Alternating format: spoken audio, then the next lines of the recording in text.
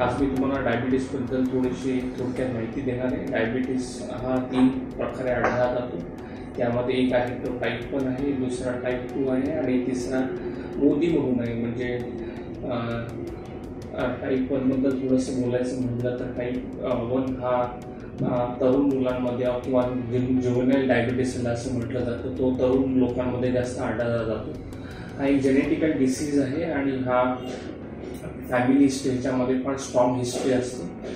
आणि टाईप 2 बद्दल बोलायचं झालं तर हा डिसीज आहे, हा मध्यमवर्गीय लोकांमध्ये जास्त आढळला जातो आणि याच्यामध्ये पण फॅमिली हिस्ट्रीची स्ट्रॉंग हिस्ट्री असते। पण युजली ज्यांची लाईफस्टाईल सिडेंटरी असते, म्हणजे ज्यांची हालचाल कमी असते, त्यांच्या फूड हॅबिट्स बरोबर नसतात, जास्त जंक फूड्स खातात, त्यांची वजन जास्त असतं, ह्या लोकांना हे डायबिटीस 40मध्ये होण्याचे चान्सेस जास्त असतात। ज्या लोकांचं BMI बेसल मेटाबॉलिक रेट 23 ते 25च्या वर असतो, त्या लोकांना पण हा आजार जास्त होतो।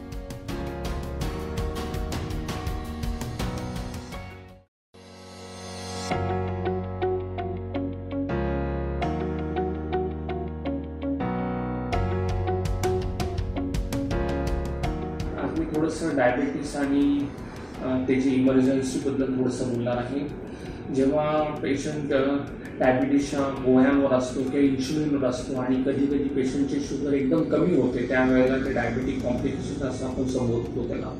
बेसिकली तेव्हा साखर आपली रक्तातली 70 मिलीग्रॅम होते किंवा 70 मिलीग्रॅमपेक्षा कमी होते, त्यावेळेला पेशंटला घाम सुटणे, चक्कर आल्यासारखं होणे, डोळ्यासमोर अंधारी येणे आणि अशा वेळेला पेशंटला पडण्याची शक्यता खूप असते।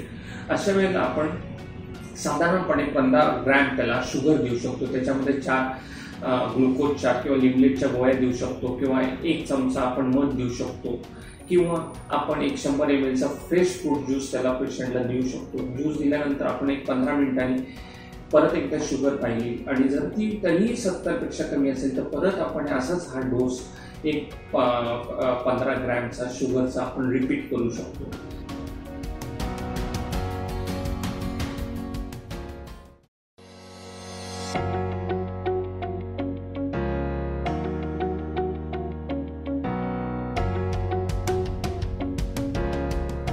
मी डायबिटीस आणि त्याचे दुष्परिणामांबद्दल थोडंसं बोलणार आहे। डायबिटीसमध्ये शुगर कंट्रोल करणं हा फार महत्त्वाचा इम्पॉर्टंट भाग आहे। त्याच्यामध्ये फास्टिंग आणि पोस्ट कंट्रोल शुगर्स कंट्रोलमध्ये जेवढी ठेवाल तर त्याचे दुष्परिणाम पुढे होण्याचे चान्सेस खूप कमी असतात। त्याच्याबरोबर 3 महिन्याची शुगरला आपण ग्लायकोसिलेटेड हिमोग्लोबिन असं म्हणतो, ती 7पर्यंत ठेवण्याचा जास्तीत जास्त पेशंट लोकांनी प्रयत्न केला पाहिजे। जेव्हा ते 10च्या वर असते तेव्हा त्याचे दुष्परिणाम होण्याचे चान्सेस खूप असतात। दुष्परिणाम कुठल्या अवयवांवर, कुठल्या शरीराच्या भागावर होतो मी तुम्हाला सांगणार आहे।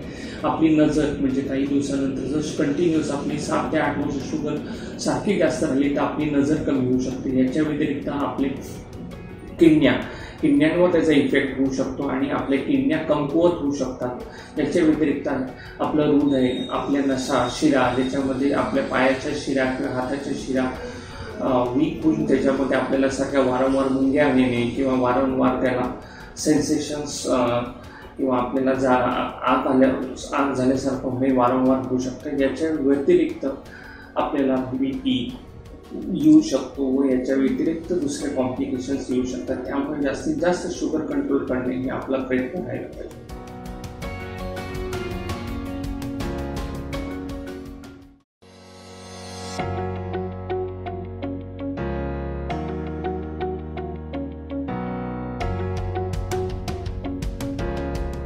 आज मी स्त्री आणि डायबिटीस त्याच्यामध्ये थोडंसं बोलणार आहे आणि त्याच्यामध्ये प्रेग्नन्सी आणि डायबिटीसबद्दल थोडंसं तुम्हाला माहिती देऊ शकतो। पेशंट किंवा स्त्रियांना जर टाईप 1 किंवा टाईप 2 डायबिटीस हा प्रेग्नन्सीच्या आधी असला तरीही प्रेग्नन्सी व्यवस्थित किंवा नॉर्मल होऊ शकते। याच्याकरता त्यांनी व्यवस्थित संतुलित आहार, वजन कंट्रोल आणि रेग्युलरली डॉक्टरचा फॉलो विथ कंट्रोल शुगर्स ठेवल्या तर प्रेग्नन्सीमध्ये काहीही प्रॉब्लेम येत नाही। याच्या व्यतिरिक्त थोडंसं मी तुम्हाला जेस्टेशनल डायबिटीसबद्दल बोलणार आहे। जो पेशंट्स जे प्रेग्नन्सीमध्ये ज्यांना शुगर होते त्यांना जेस्टेशनल डायबिटीस असं म्हटलं जातं। ह्या लोकांनी किंवा ह्या स्त्रियांनी डॉक्टरांचा रेग्युलर प्रेग्नन्सीच्या दिवसांमध्ये फॉलो ठेवला पाहिजे व शुगर जास्तीत जास्त चेक ठेवल्यावर तर बेबीला किंवा डिलिव्हरीला काही त्रास न होता व्यवस्थित डिलिव्हरी होऊ शकते। ज्या स्त्रियांना डिलिव्हरीच्या वेळेला बाळाचं वजन 4 किलो जास्त असतं किंवा पेशंटची शुगर जास्त असते त्यावेळेला त्यांना पुढचे वर्षांमध्ये डायबिटीस होण्याची संभावना असते। त्याच्याकरता त्यांना एक रिस्क फॅक्टर असं समजलं जातं व त्याच्याकरता आपण व्यवस्थित वजन कंट्रोल संतुलित आहार व आपलं BMI 23च्या खाली ठेवलं तर ह्याचे रिस्क फॅक्टर्स कमी होऊ शकतात।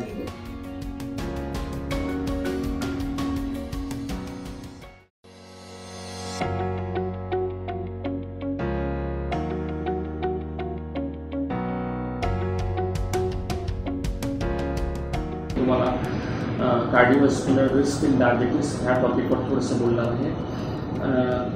कार्डिओव्हास्क्युलर रिस्क म्हणजे हृदयविकाराचे आजार हे डायबिटीस पेशंटमध्ये नॉर्मल माणसापेक्षा 2 ते 4% जास्त पाहिले जातात आणि त्याला करोनरी व्हास्क्युलर डिसीज असं म्हटलं जातं। त्याच्यामध्ये ब्लड प्रेशर, त्याच्या व्यतिरिक्त हार्ट अटॅक आणि हृदयाला रक्तपुरवठा कमी होणे म्हणजे एंजायना हे जास्त डायबिटीस पेशंटमध्ये आढळलं जातं।